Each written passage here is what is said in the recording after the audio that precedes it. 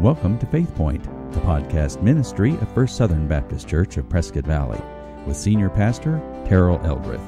Our goal is to allow our faith to intersect with real life. So let's join Pastor Terrell today as he shares with us from God's Word. Gracious Father, what a wonderful God you are. We are amazed at your love for us.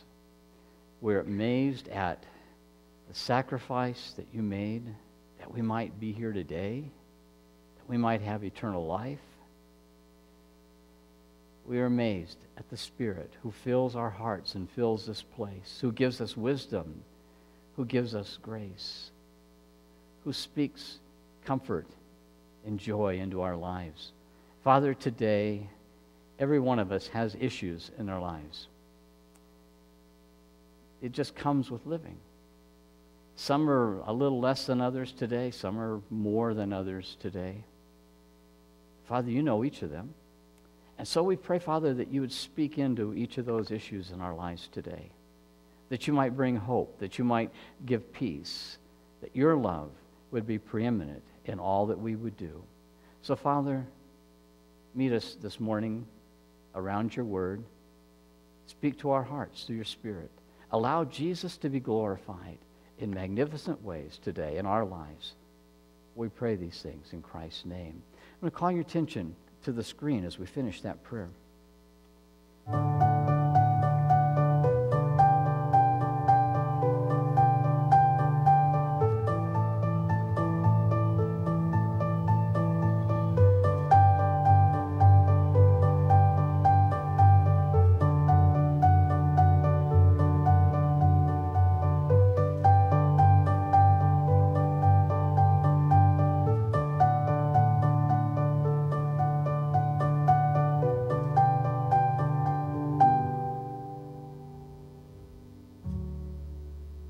Amen. The love of God. Last week, beginning of Advent, we talked about hope. All these prophecies about the coming of a Messiah promised hope. They were hope-filled, and today they're still hope-filled as we think about his second coming. Today, we think about love. We think about that love of God that sent Jesus Christ into the world, who actually lived out that sermon that we can preach today, John 3:16. For God so loved the world, he loved you and me, that he gave his only begotten Son, his one and only Son, Jesus Christ, to die in our place. And it all came to a resounding conclusion. It began to come to this marvelous conclusion once upon a time in Bethlehem. We're talking about once upon a time in Bethlehem here for several weeks. We've looked at a couple of weeks now, and we've looked at some things that have happened.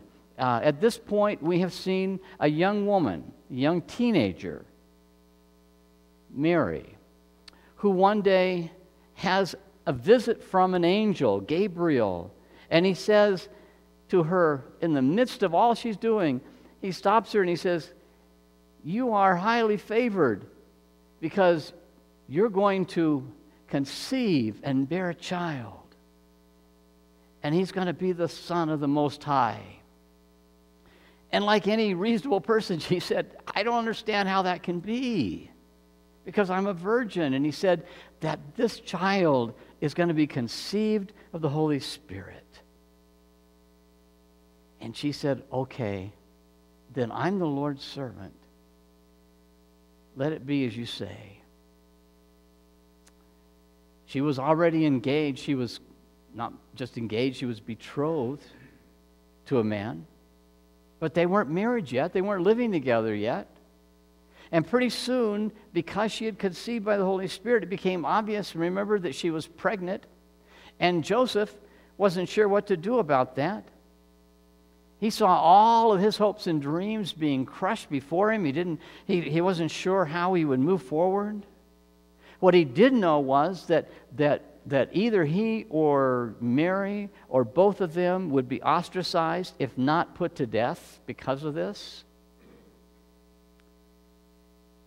And so the only thing he could think of to do was to put Mary away privately, to divorce her privately,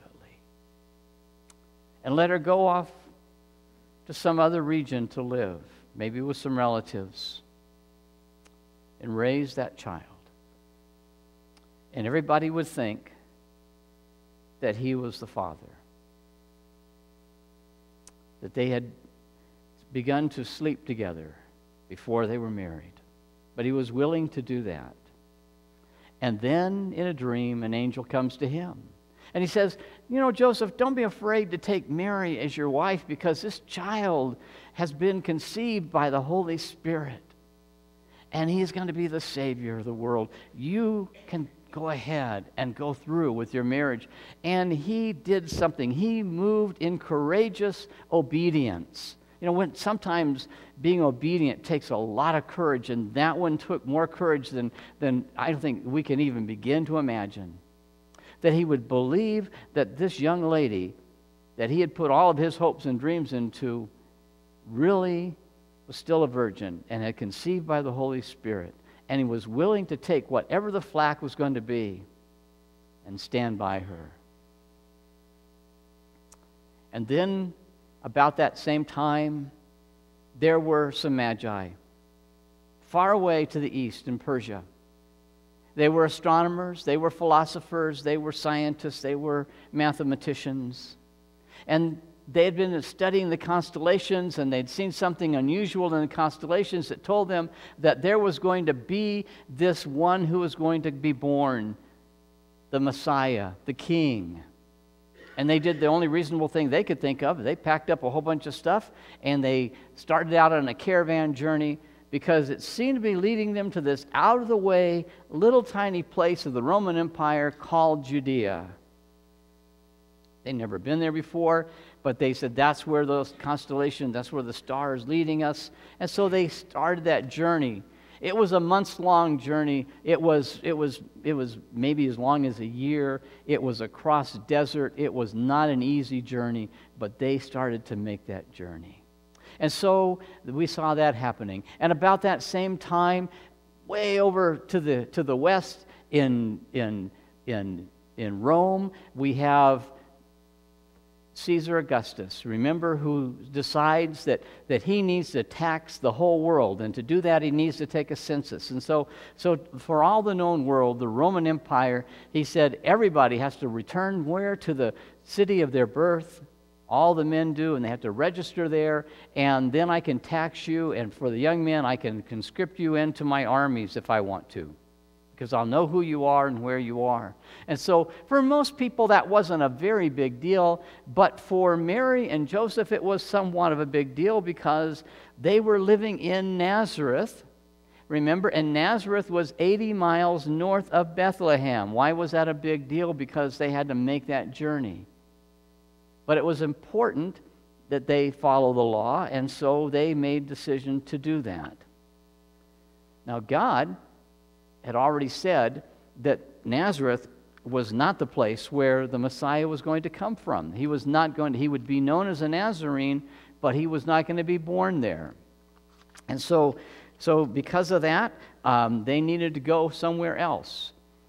In Micah chapter 5, verse 2, a couple weeks ago, we looked at this verse. I actually looked at it again this morning because it was in my reading, going through the book of Micah right now. It says, "But you, Bethlehem, Ephrathah, though you are small among the clans of Judah, out of you will come for me one who will be ruler over Israel, whose origins are from old, from ancient times." And so, for God, it was no big deal to make it work out so that Mary and Joseph, Mary who is now carrying in her belly this infant child, Jesus, to get them to Bethlehem at the right time. And so from the north, Mary and Joseph are heading south, from Nazareth to Bethlehem. From the east, heading west, are the Magi, heading toward Bethlehem. And God is working it all out. As we continue our story, let's think a little bit about what's going on in Bethlehem at that time. Now, normally, I've told you that there were historians tell us about 1,000 people who lived in Bethlehem at that time. But these weren't normal times, because now Caesar has made his proclamation. That means that everybody's on the move someplace, it seems. And so it appears that Bethlehem's population has just multiplied, it's just grown. And so at this point, we have Mary and Joseph who are showing up, and they need a place to stay, but there is no room for them. There's no place for them to stay. And so we know the story. We know how that goes. They go looking for that place to stay. They go to an inn. The innkeeper says, hey, there's no place. They're all, I'm booked. And I call the other inns, but I think they're all booked too. And I don't know where you're going to go. And so maybe they found a place to stay there in a stable, because most inns would have a stable, because you had to have some place to put your animals that you're traveling with, whether it's a donkey or a camel or whatever it might be that you had. And so you had to have some place to put them in a stall. So it might have been there. It might have been, maybe it was somebody's house and their little stable that they had. But somewhere it was a place that was private, gave a little bit of privacy, gave them a little bit of time that they would need. And in the midst of this, Mary, who's very pregnant by now, is in labor. And now it's time. And so in some out-of-the-way cave or shed or stall, with animals all around and lots of hay, Mary gives birth. Think about that. The King of Kings, the Lord of Lords. The Bible says He is the one who created everything. Jesus is the one who spoke everything that we can conceive of into existence.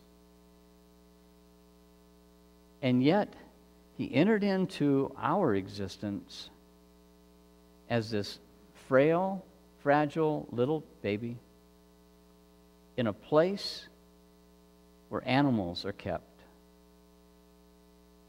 and put into a trough,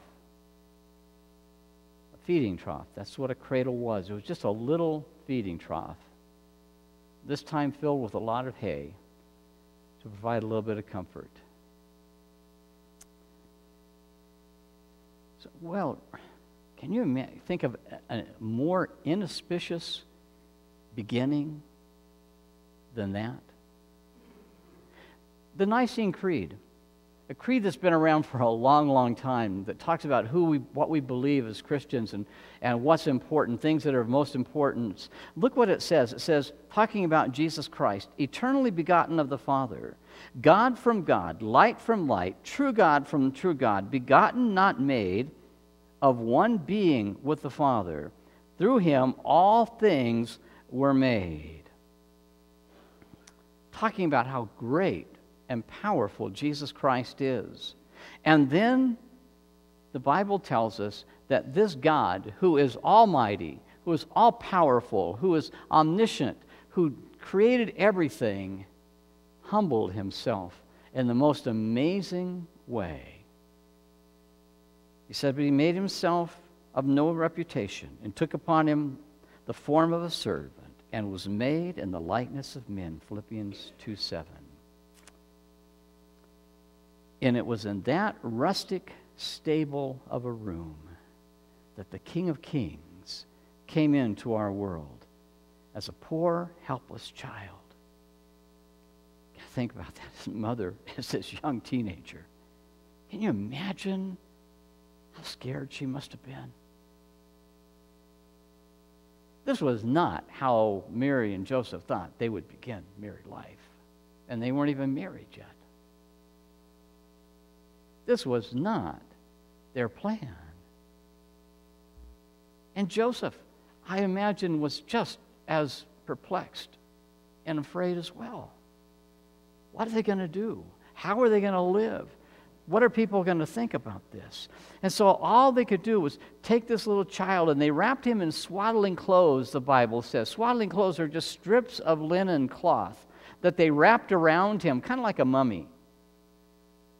You know, we used to say that we wrapped our kids up like a burrito, you know, in a blanket, but they didn't have blankets. They couldn't afford blankets probably. So they just wrapped him up in strips of cloth because they needed to give him that comfort and that warmth and to hold his little fragile arms close to his body, just like we do today with our little ones.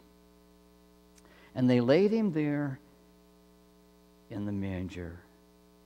But first of all, can you see the picture of Mary holding Jesus in her arms? We sing, "The little Lord Jesus, no crying he made." You know what? It's poetic, but I think it's completely false. He better have cried. You don't cry, you're probably not going to live. If you don't cry today, the doctor swats you on the rear to make sure that you take in a breath. I think he cried like every other baby cries, probably echoed through all the neighborhood, through all of those inns and all those houses where everybody was asleep, never giving attention to a young couple that needed desperately a place to stay. And Jesus cried. And they laid him in that manger. That's such a Christmas word to us today, but it was a feeding trough. Several hundred yards away, maybe a mile or two, out on the hillsides there of Bethlehem. And it's a beautiful place. It's just rolling hills. It's just like driving through our area here that we live in, where you see grasslands and rolling hills. That was Bethlehem. And it is today still. And so just beyond the city limits somewhere, a scattered handful of shepherds were watching their flocks by night. Now, shepherds were particularly looked down upon in society, Jesus' day.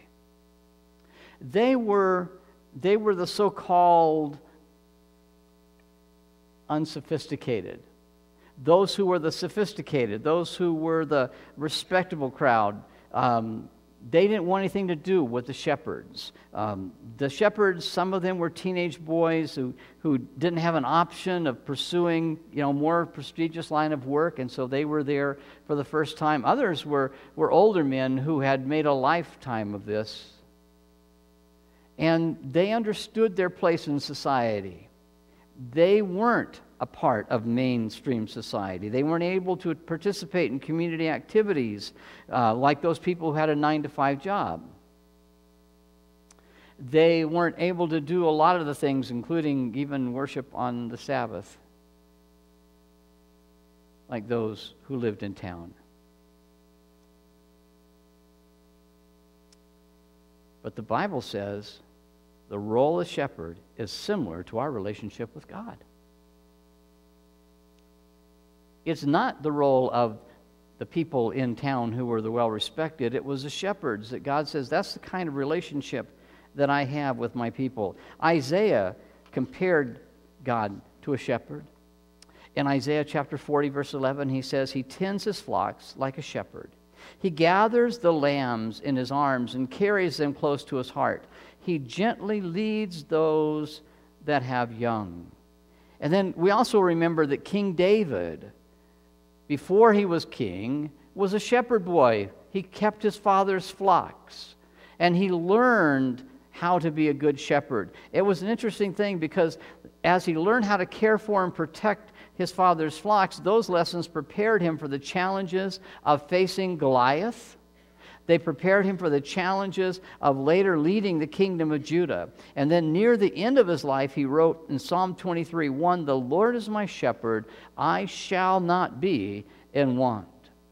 He understood what it was to have the Lord as your shepherd. And then, of course, Jesus referred to himself in that very role. In the Gospel of John, in John 10:14, he said, I am the good shepherd. He said, I know my sheep, and my sheep know me.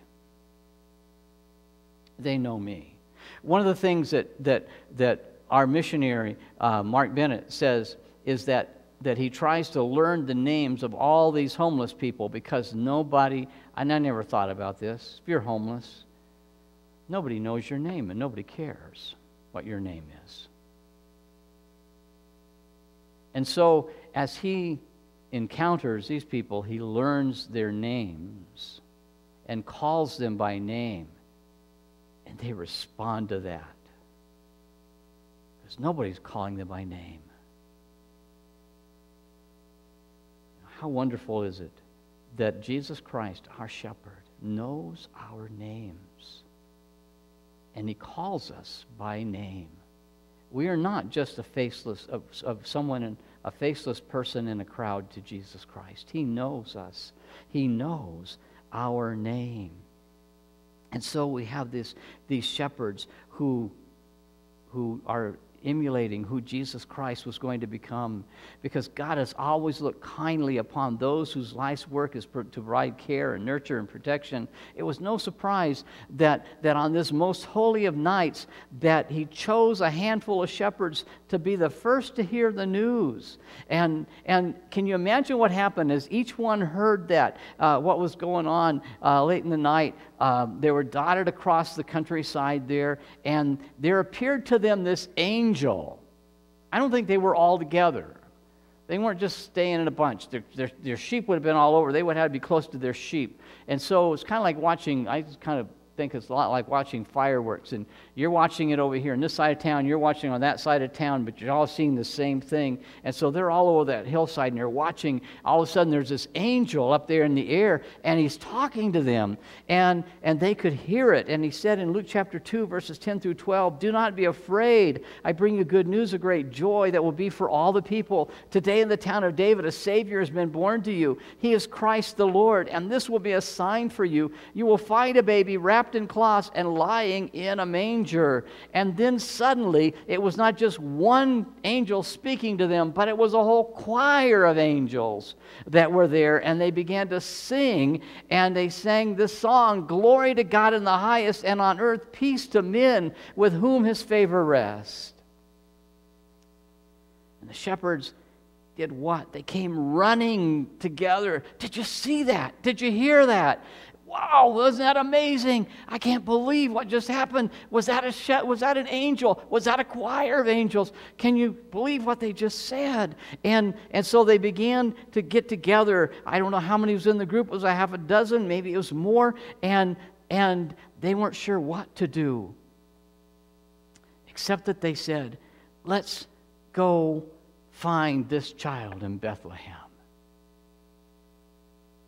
Now, in this whole story, the shepherds were never going to be the problem.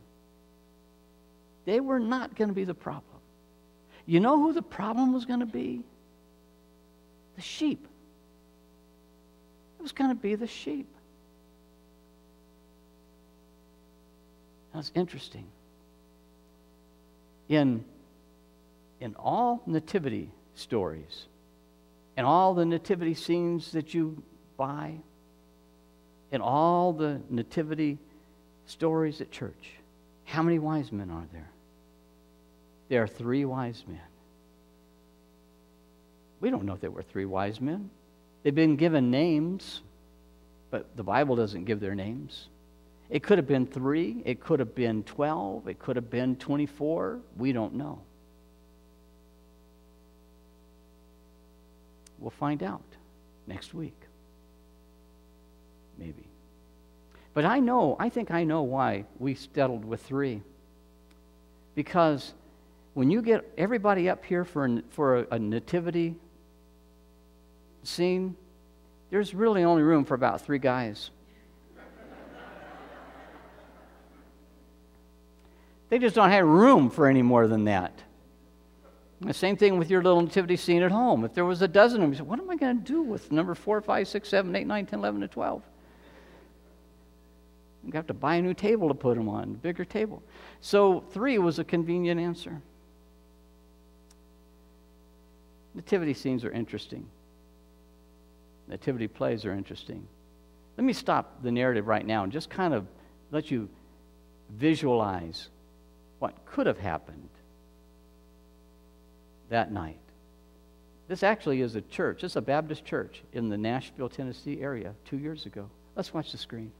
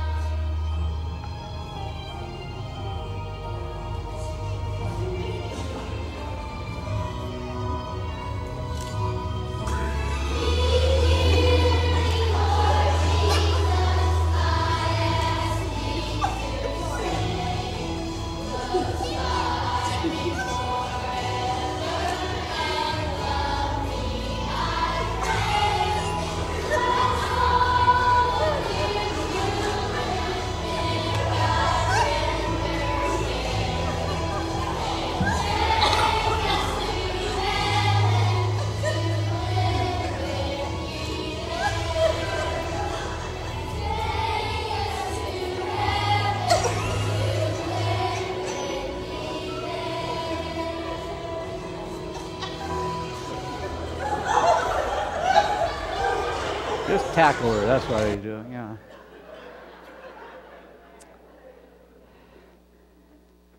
The sheep were going to be the problem. So I think the shepherds just left them. They had been faithful. They were good shepherds. But all of a sudden they had a chance to go see this one who'd been promised, the King of Kings and the Lord of Lords. And he was in Bethlehem. And so they left the sheep and they went to find Jesus. But it wouldn't be long before these shepherd boys would leave. And soon there would be other visitors. Those magi, those wise men who were coming from the east. But we'll get to that next Sunday. That's where we're going to leave our story today. I want you to think, though, about one thing that was going on. The Bible says that as Mary listened to what the shepherds were saying about their encounter with the angel choir, that she did what? It says in Luke chapter 2, verse 19, she treasured up all these things and pondered them in her heart. She said, this is way outside of my comfort zone here. I don't know exactly what I signed up for, but I'm willing to let God be God in my life, and so that's okay. And there's so many scenes in this Christmas story that are just iconic, and they just kind of come to mind when we think about Christmas. But that story, that scene of Mary and Joseph with the baby and maybe with some shepherds around that just speaks to my heart. That when I think of Christmas, that's what I think of, because I think that Mary was there, probably thinking about that very first encounter with the angel Gabriel, as he told her that she was going to be the mother of the Messiah, and she was going to conceive by the Holy Spirit. And I think that she's pondering and thinking about the words that the angel spoke then later on to Joseph in a dream, saying, "Don't be afraid to take Mary as your wife. Go ahead and go through with the marriage." And I think that there was that time that we talked about last week when she was in Zechariah and Elizabeth's home, Elizabeth, her cousin, her aunt, and she had confirmed that this was the Messiah that she was carrying through the Holy Spirit. And then there was that journey of 80 miles through desert to get down from Nazareth to Galilee, into Nazareth up in Galilee, down into Bethlehem in Judea. And it was rugged terrain, and yet they were following this this command to show up in Bethlehem. And then there were the shepherd boys talking about hearing the angels sing. So much happened. So much had gone on in a 9-month period. She knew the journey yet had just begun. She wasn't sure where it was going to take her. I think she treasured these events in her heart. I wonder if she spoke those words of Luke chapter 1 again in verses 46 and 47 and verse 49. We call it the Magnificat, Mary's song about what God is doing in her life. We read part of it last week. My soul doth magnify the Lord, and my spirit hath rejoiced in God my Savior. For he is mighty and hath done to me great things, and holy is his name. And Jesus was born in Bethlehem, because there was no room in the inn. He was wrapped in swaddling clothes. He was placed in a manger, and there he spent that first holy night with his mother and father. But that's not where the story ends. Next week, we're going to take the story a little further. In the remainder of time that I have this morning, I just want to talk about some of the things that maybe we need to extrapolate from this story, things that we can learn and apply to our lives. I want to highlight some lessons to learn this morning. Primarily, what we see in these events is that God doesn't do things the way that most people would expect him to do them. He just doesn't. He just never has, and that's who he is. He says, I'm going to do things the way I've decided that I'm going to do them. And he works according to his standard, not ours, and his standard often involves coloring outside the lines. He said, I know where the lines are, but I don't have to color in them if I don't want to. You know, way too often, we try to put God inside of a box, don't we? We say, God, this is how I want you to be. This is how I want you to operate. This is who I expect you to do, what I expect you to do. And so I'm going to put you in this box. And please stay there in that box and act the way I want you to act and do the things that I ask you to do. Give me what I want and just be in that box for me. And you know what we find out? That when we try to put God in a box, ultimately we end up with an empty box, don't we? Because God is not going to be boxed in. God is not going to be put in our box. It just is not going to happen. It doesn't happen that way. God works in ways that we don't often expect, and usually it is outside the lines of conventional thinking. He just says, I know what the world thinks, I know what you want, but I'm going to do what is right and what is by my plan. So let me share with you 3 outside the lines lessons in the Christmas story that we can learn. First of all, God makes himself known to all who seek him. He makes himself known to all who seek him. It doesn't matter who you are. It doesn't matter what your background may be. In today's story, the wise men who have yet to complete the journey that they begun several months before, a journey which covered that distance of at least 1,000 miles across this very harsh desert. And you know what ultimately happens? What ultimately happens is they find Mary and Joseph and Jesus, and they worship him as he deserves to be worshiped. And we're going to see that next week. But today, the point I want to make on the outside of the lines element of their role in the story is this, that it's strange that these men, who were not Jewish, who did not live in Judea, who did not even have the Old Testament, apparently, because they didn't know where he was going to be born. They'd never heard of the book of Micah, chapter 5, verse 2. They didn't know that to come and ask.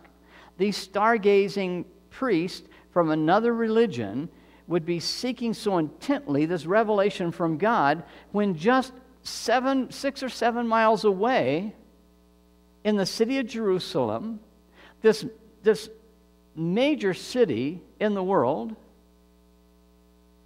where there are untold numbers of priests and Levites, experts in the law, experts in the Word of God,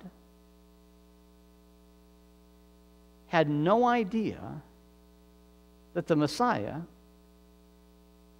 had just come 6 miles away.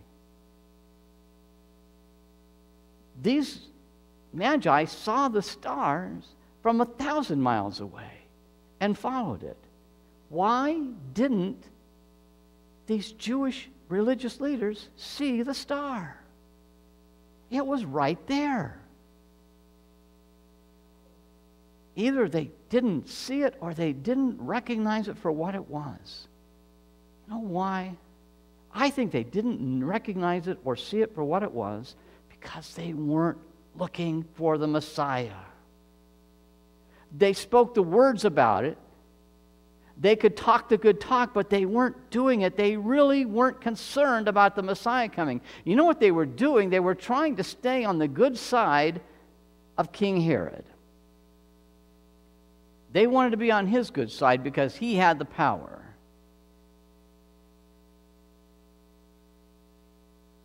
Then these non-Jewish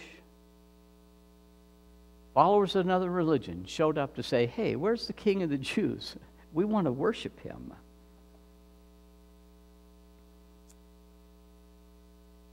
You know, God knows the difference, friends, between those who are toying with religion and those who sincerely know him. Don't kid yourself.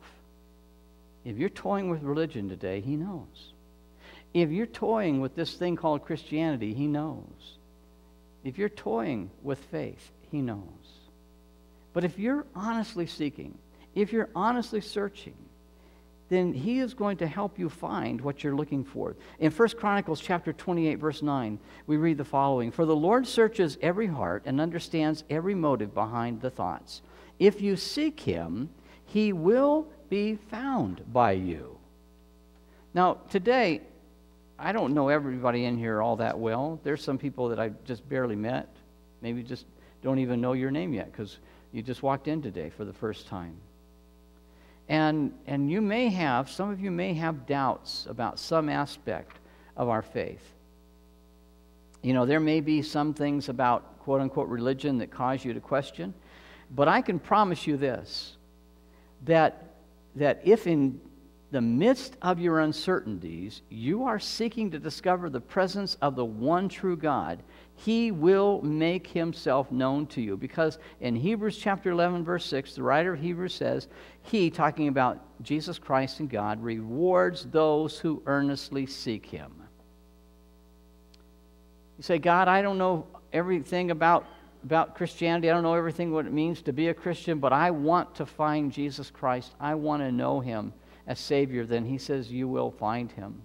He will make himself known to you. The Christian life is not about church membership. It is not about repeating religious rituals. It's not even acknowledging the right set of facts. It is about seeking and finding and following the only begotten Son of God. And wherever you are today, you can begin that journey. God doesn't ask us to be religious in the sense that some might suppose. He simply asks us to seek him. Another outside of the lines lesson from the Christmas story. God gives first-class preference to the so-called second class. First-class preference to the second class. I mentioned earlier how the shepherds were considered to be on the lower rung of the social ladder, often, dismissed, kind of a wave of the hand. No, they're not part of us. They don't really count. We don't need them around. And yet, on that holy night, as all the respectable people slept in their beds, an expectant mother on the threshold of labor that nobody wanted to notice, except nomadic hired hands watching their sheep at night. And God remembered them. The second class of the second class. Many considered the shepherds to be on the periphery of society. They just barely counted. But you know what? With God, there's no periphery. There is absolutely no periphery. There is no outsider. There is no second class. He reaches beyond the boundaries, and he invites everyone to find their place in the center of his love.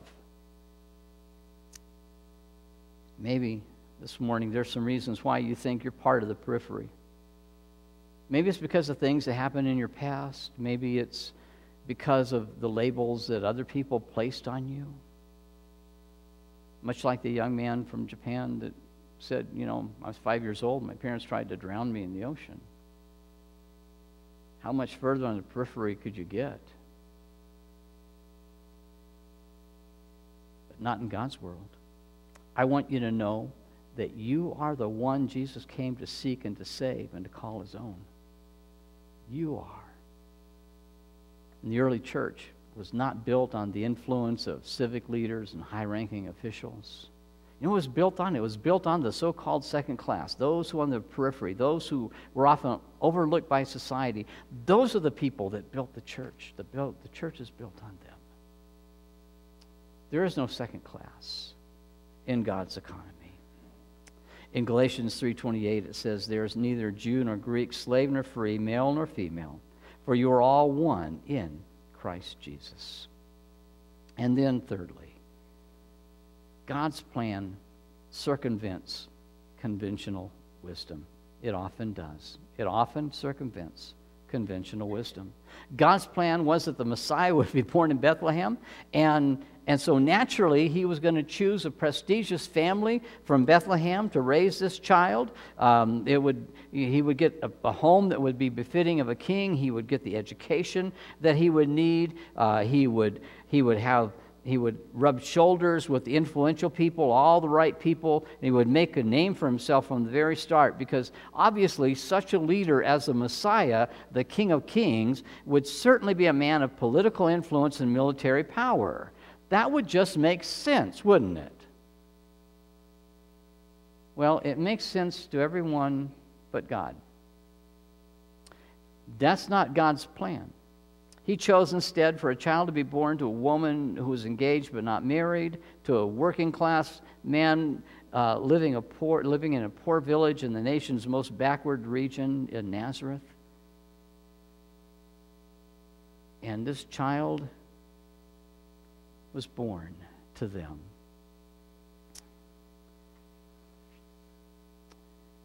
And then he chose for this child to grow up, not surrounded by power and affluence, but in a simple home, learning a simple trade among simple people.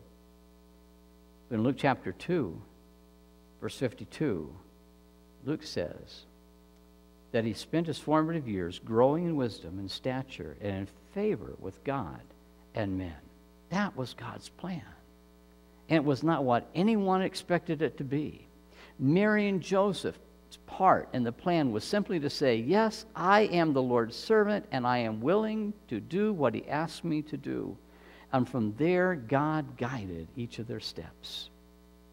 God's plan often moves us along a path that we don't expect. And what he wants most from you and from me is a willingness to seek him, a desire to hear his voice, and a heart prepared to obey. The same things we saw in Mary and Joseph, he looks for in us. And when we do that, you know what's going to happen? You're going to have a life that's anything but conventional. God's going to do some amazing things in your life, and he's going to lead you every step of the way, but he's going to call you many times to color outside of the lines. And that's okay. And then you too, like Mary, will often find yourself reflecting on God's goodness and treasuring all that he brings to pass in your life. And you'll be saying, like she did, for the Mighty One has done great things in me. Holy is his name. Let's pray together. Father, thank you for joining us today for Faith Point. Reach us online at firstsouthernpv.org or stop by to worship with us if you are in the Prescott Valley area. May God richly bless you today as you allow your faith to intersect with your life.